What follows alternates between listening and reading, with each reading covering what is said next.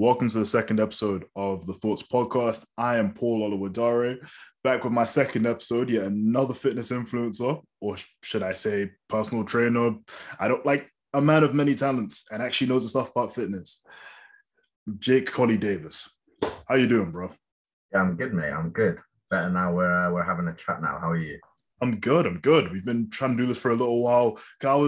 My life was a little hectic, just moving in and out of uni, from uni to home, just a little hectic, but we're here now. We are.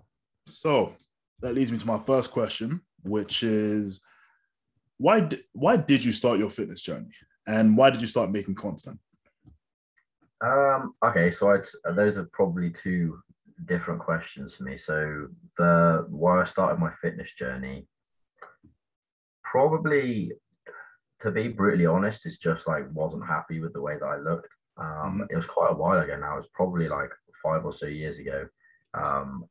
Obviously, had always been into sport. Tried doing gym and stuff, but it was more just like going on the running machine and stuff. Obviously, I had no clue what I was doing. A lot of people came out of like high school or were at high school. Some of the coaches like taught them how to lift and stuff. We had none of that. So when I went into college, I kind of started going to the gym, did a bit more rugby, and yeah, just basically tried to get a bit more confidence and put on some muscle really, because I had absolutely none. And then why did I start making content? So first time I ever really made like content, I was tracking like my own stuff. So I had like an Instagram account. That's gone now. That was an old one. And I just put up like my lifts, my progress, and it's just for me and probably my friends. It was like a private account. And then obviously that went away. As I came to uni, I started studying my undergraduate, which is BSc in sports conditioning, rehabilitation, and massage. With that, I started learning some things, and I thought, why not start posting some stuff on Instagram and TikTok after I had already started documenting my journey. So I stopped the whole documenting thing about a year into uni. And then from then I started doing it more because I thought it was something I wanted to do. I always enjoyed coaching like my friends. I always had gym partners that I come in, I do their programs for them. They train with me, and I absolutely loved it. I thought it was so rewarding. And I just thought, you know what, maybe I could get a job from this, and started posting really. So you mentioned how you started your journey with rugby. So how did what did it look like when you're strength training specifically for rugby? What did it entail? What's the diet like? What's the exercises like? Okay, so the strength training aspect, it's heavily focused on like getting stronger to, obviously you need a lot of strength to do the sport, just like pure strength. But also strength can help with like speed and agility, and pretty much underpins everything. So there's a huge emphasis on strength, especially in the lower body, your full body as well, but mostly because the lower body is included in the full body. So it's nice to get big and strong for your upper body. It does help, but there's nothing that's going to really do better for your performance than just getting a real big squat. So that's what I'd say. Probably leg training at least twice a week, probably 3 times a week in the off season. That's not including running, training, and sprinting. So no wonder rugby players have such meaty legs. All right, sorry about that. Just had to deal with something real quick, but we're back. So you're talking about the training in rugby. You recommended training legs, especially during the off season, 3 times a week, and having a heavy squat, and how that was helpful. You were about to go into nutrition, if I wasn't mistaken. Yeah, for sure. So you got to eat a lot, especially if you're training a lot. So the kind of bare minimum, and we weren't really training that much compared to a lot of teams. We were training twice a week, but we were also having quite often 2 games a week as well. So when you're putting in all of your resistance training as well, it's a ridiculous amount of calories that you're burning. So it was a lot of force feeding when I was trying to put on weight. Dominoes. I think I actually managed to. I did try doing like a full 2 for Tuesdays and getting 2 of the large Dominoes one time, but I didn't quite manage it. That was rough. I can imagine.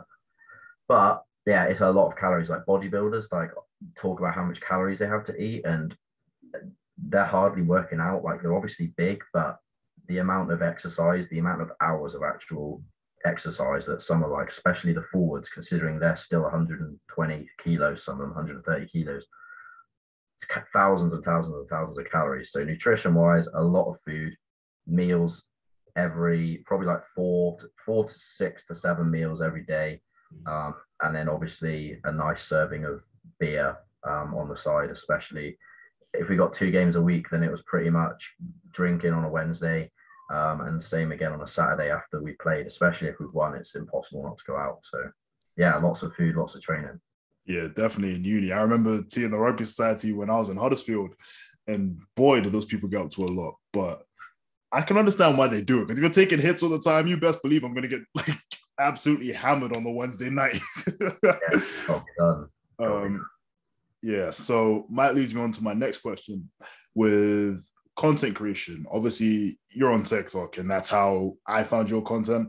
And it's kind of through TikTok that I've noticed a lot of people that goes to the gym, as you mentioned earlier, whether they're tracking their progress, whether they're being informative or motivational, it's generally became that platform for for people in our age range to, talk about fitness. And it's kind of became the place outside of books and formal education you would go to learn the real stuff you need to know to make progress in the gym. Because whilst you have the people like yourself, like myself occasionally, and like Jack Bedell, who I interviewed in my first episode, who will try and talk about the right things, will show you the proper ways of lifting and all the things that go into actually making progress into the gym. You also kind of get your people that are trying to shove untested, unverified kind of method or substance down the pipeline.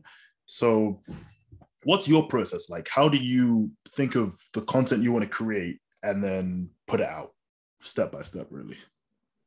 So obviously a lot of my stuff is evidence based. So it's come from I'm in my fourth year now, of uni. So there's a lot of research and evidence that kind of formed the way that I think. I haven't been training for like 10, 15, 20 years like some of the other coaches out there. So a lot of their stuff might come down to experience, whereas I've tried to obviously get all the experience I can and fill in the holes with doing as much research as I possibly can. So I kind of fill the gaps between them.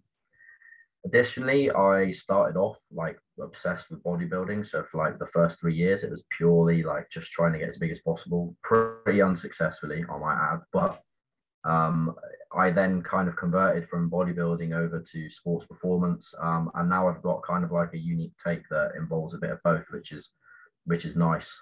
So I kind of like to put that unique spin on it. That would be one thing. I try and it is very random, the kind of content that I come out with. Luckily with TikTok, the engagement, especially with the comments, is really, really good on TikTok, and you just don't get that on Instagram or on anything else really. So obviously with the reply function, I can reply with videos, and that's just made content creation so much easier. I do make more videos from scratch than I do like replying to comments, but when I read through the comments as well, I get like a gist of, okay, this is what people want to know. This is what people are confused about. And then lastly, something I strayed away from a little bit, but what I did more at the start was like duet or stitch videos, and basically be like, look, this just isn't the one, or this is what could be done better. The problem with that was that it's very hard to do that in a way that isn't condescending or putting somebody else down, because when someone does it to me, I feel awful, and it's just the way it is. I feel very defensive, and so I don't like doing that too much to people unless they're blatantly just doing it with absolute disregard and it's damaging the people that are kind of following their advice. But yeah, so I'd say the comments and the people are absolutely shaping the kind of content that I go into. And then when I'm filming my sessions, I film pretty much all my sets when I work out anyway. And then I think, okay, cool. let's make a video about this today. Let's make a video about that. And then I've got the videos already and I can just kind of go in there and make the content. Right.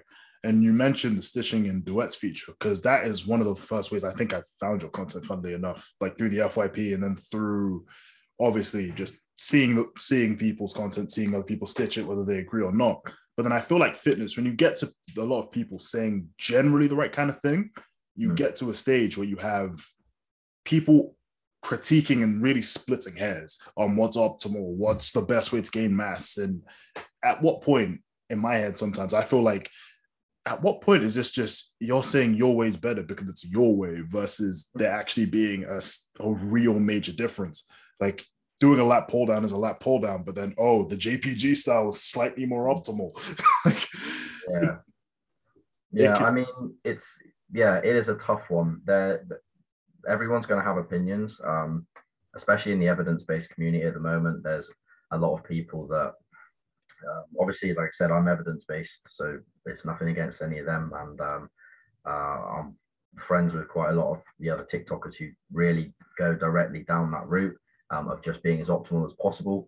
The problem is less so with the creators and more so with the people that are engaging with them. So they'll be like, this is the most optimal thing. And then everybody will take these things that are in a very specific context of this exact movement for your bicep is going to be the best. But that doesn't mean that you should really be focusing on that unless you've got every single other thing nailed, which the chances are you don't. And that's kind of where like I like to fit in, like a mixture between the evidence-based bodybuilding stuff and then the practical coaching side. And it's really hard, like with the demographic, there are a lot of very young, impressionable lads. So I don't know the exact age range for my TikToks, but for me, I know it's lads. It's 90% lads who follow my stuff. But from what I've gathered, they're mostly like 14 to 16-year-olds, very, very impressionable. And they'll do exactly what you say. And when I was younger, when I started out, I would basically focus on all the wrong things. I'd put all my energy into trying to look at like my calories and my macros and get them perfect to the exact calorie every single day, even if that meant like spitting out 1 grain of rice. Like, it's ridiculous. And instead I should have just been listening to the advice that was less specific, more general, and was just focusing on the progressive overload, the eating enough, and making sure my form was right. And I thought I was doing all of that, but I just spent so much time and energy focusing on the little, what I thought at the time was the little optimal things, and just didn't look at the macro, the bigger picture, which I think is a big problem at the moment. So you've kind of just answered, funnily enough, at least 2 of my follow-up questions, which would have been like, what has content creation taught you, all this stuff. So this, like, the reason your kind of content really does get to me, where it's like evidence-based, but it's also like, generally you need to make sure you're nailing the basics, because I feel like people get wrapped up in a lot of this optimal stuff, but then they forget the basics. Even I fall victim to it as your everyday average gym goer. And I feel like by having more people just say, like, constantly having to reinforce the understanding of you need to nail the basics before you worry about every single little calorie that goes into your body. And the more people like you that are out there, the better the training of the 14-year-old who's just entering the gym for the first time, who doesn't really know how to bench press, or how to squat, or how to deadlift is going to be. The better that start is going to be for those people, whether they're teenagers or young boys coming out of high school, or just adults for the first time in their life trying to take their fitness seriously. And so this leads me on to my next question, because I'm running out of time, apparently, according to Zoom. Hold on, let me just check my notes quickly. What does your success look like? When would you know, or when would you feel like you've succeeded with content creation and fitness? What is that point for you? That's a really good question. I kind of like ask myself that multiple times a day without actually answering it. So that is something I've kind of got to get a grip on. I'm not really too sure. Every time like I get towards a goal, I just obviously go to the next one. So in terms of like my specific goals for this year, Originally, it was to get to 30,000 followers. And then if I beat that, then 50,000. 30,000 is going to be absolutely possible, and 50,000 could be as well. I'd be super happy with that. But then once I've ticked something like that off, it's obviously on to the next thing.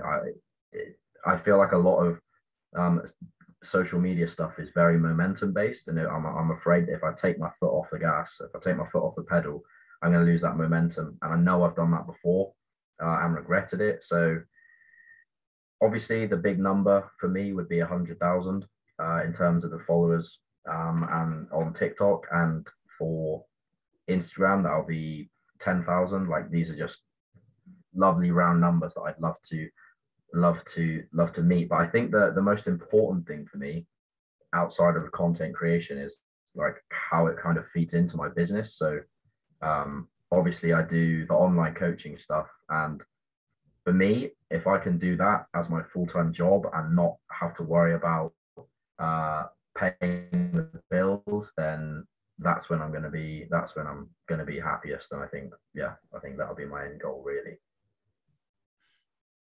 That's really good. My next question was going to be, how do you feel about a lot of the fitness community? Because I feel as though you have this weird mix of, you have your optimal trainers, you have your people that are saying complete nonsense at the bottom, your optimal trainers who vary in degrees of how optimal.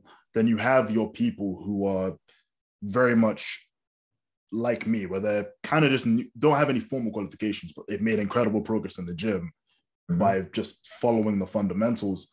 But some of them have now gone on to try and sell programs and sell these kind of things, which is kind of a gray area for me, because yes, they've made progress by doing the right things. Obviously, there's 17-year-olds out there with incredible physiques that 30-year-olds would dream of, but you don't have, in my opinion at least, that formal understanding. Yes, you have the understanding relative to your own body and your own progress from 14 to 17 or whatever age range, but because of their lack of qualifications, I question why they should really be allowed to do that. Sure. Honestly. For sure. Yeah, I mean, it absolutely is a gray area. Even for myself, who's, I guess you could call me a qualified coach. The thing is, you don't actually have to have any qualifications to do online coaching and say you're a coach. Like, you can absolutely just do it like everyone else is.